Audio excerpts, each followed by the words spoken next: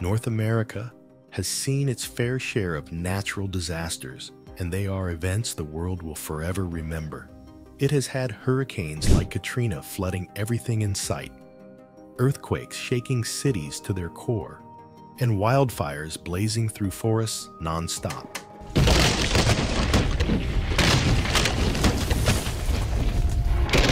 But guess what? There's something even bigger coming our way. Experts are saying there's a disaster on the horizon that could make all those past events look like child's play. A disaster so unprecedented, it could redefine our understanding of devastation. Stick around, because we're diving into the jaw-dropping details of what might just be North America's biggest disaster ever. What is this disaster?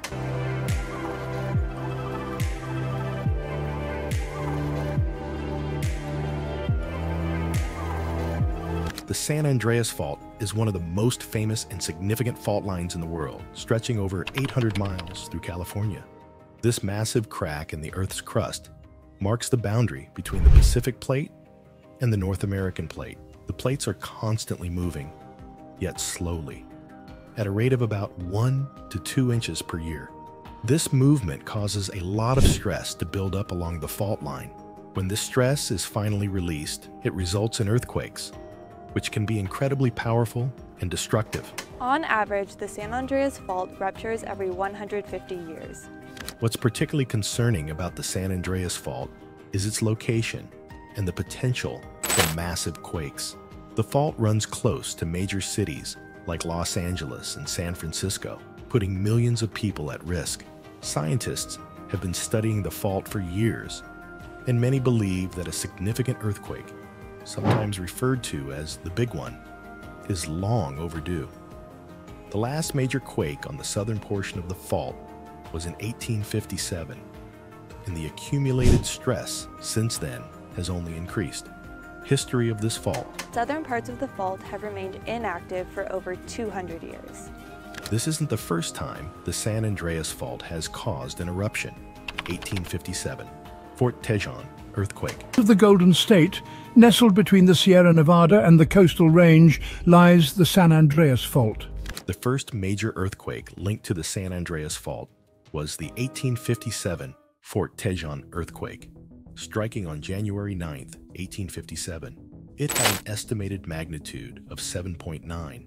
The quake caused a massive rupture along the fault, stretching over 225 miles from Parkfield in Monterey County to Wrightwood in San Bernardino County.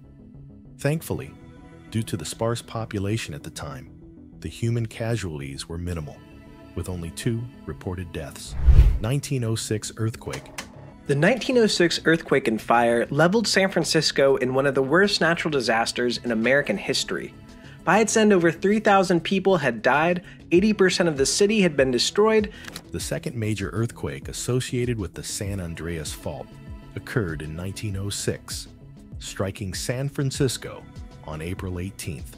This earthquake had a magnitude of approximately 7.9 and shook the city and surrounding areas violently.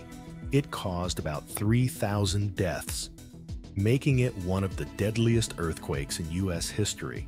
The quake was so powerful that it ruptured the ground for about 296 miles along the fault line. Loma Prieta earthquake. 238, we have a major injury accident, Cypress and West Grand. They're advising major injuries. I was getting ready to... The most recent significant earthquake on the San Andreas Fault happened in 1989, known as the Loma Prieta earthquake.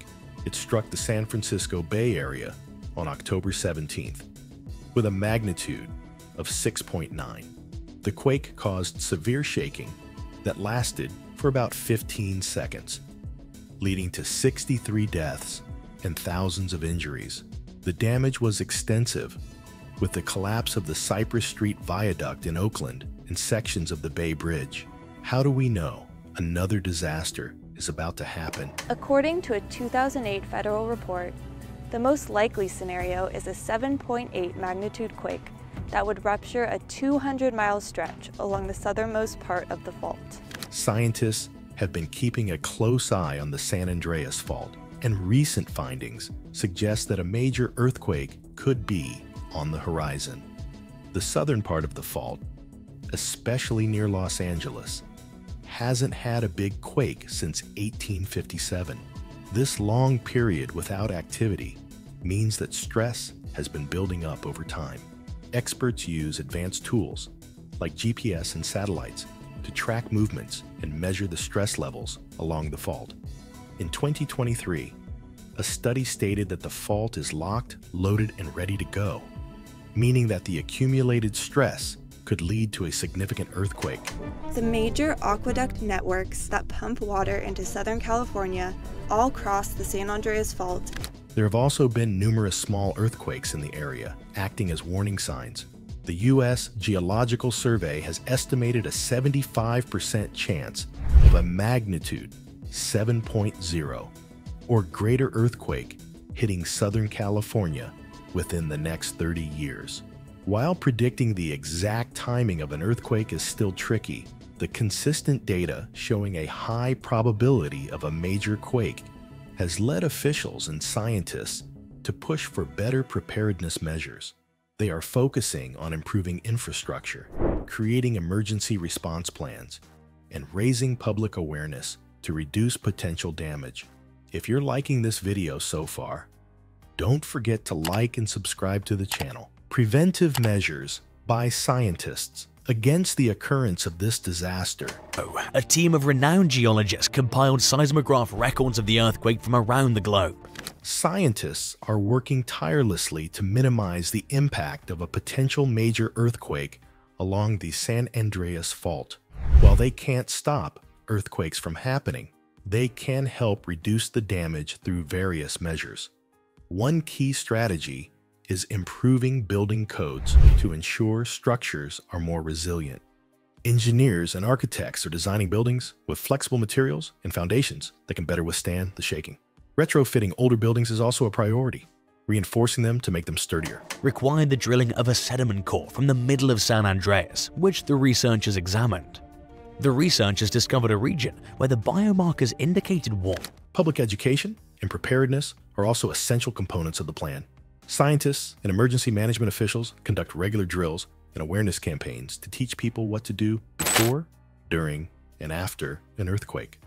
Communities are encouraged to have emergency kits, establish communication plans, and secure heavy furniture and appliances to prevent injuries. On a larger scale, researchers are mapping the fault in great detail using advanced technology, helping to identify the most vulnerable areas.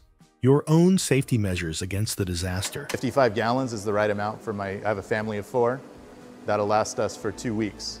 Canned food, you have to be ready. I would say it's best just to plan to stay sort of where you are. When it comes to staying safe during an earthquake, being prepared is super important. First, make sure your home is ready by securing heavy furniture and appliances so they don't tip over. Use brackets and straps to anchor bookshelves, TVs, and water heaters to the walls.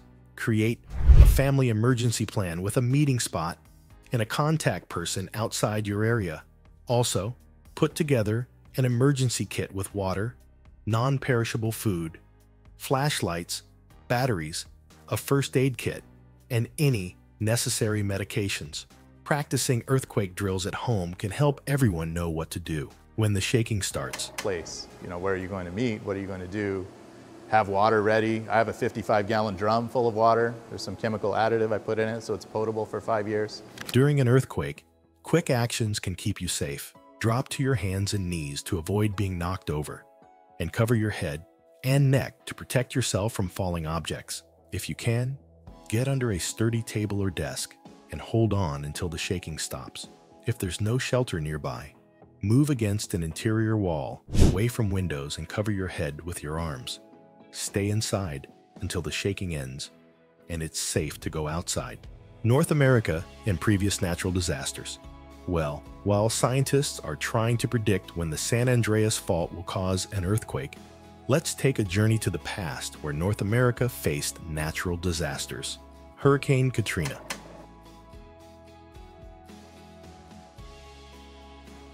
Back in 2005, Hurricane Katrina swept through New Orleans and the Gulf Coast, causing catastrophic flooding and displacing thousands of people.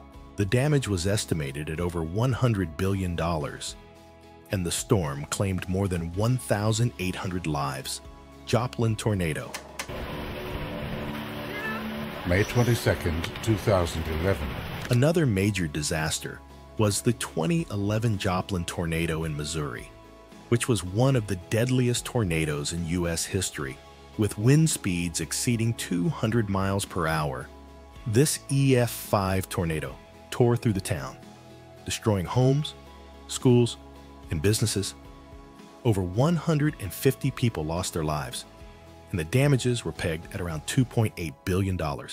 Great Chicago Fire Storm. How red the sky was. They said that it was Judgment Day. Let's not forget the Great Chicago Fire of 1871, which, while not a natural disaster by modern definitions, was a massive calamity. A small fire quickly spread, destroying thousands of buildings, killing approximately 300 people, and leaving over 100,000 residents homeless. The fire reshaped the city and led to major changes in building codes and fire safety. Eruption of Mount St. Helens. 45 miles away. The blast took place about 1 o'clock this afternoon. It was the first volcanic eruption in this country since 1914. And who can overlook the 1980 eruption of Mount St. Helens in Washington? This volcanic eruption blasted away the north face of the mountain, leveling forests and sending ash across multiple states. The eruption killed 57 people and caused over $1 billion in damage, drastically altering the landscape. Let us know your thoughts about this video in the comments. And remember to like and subscribe for more intriguing discoveries like this. See you in the next video.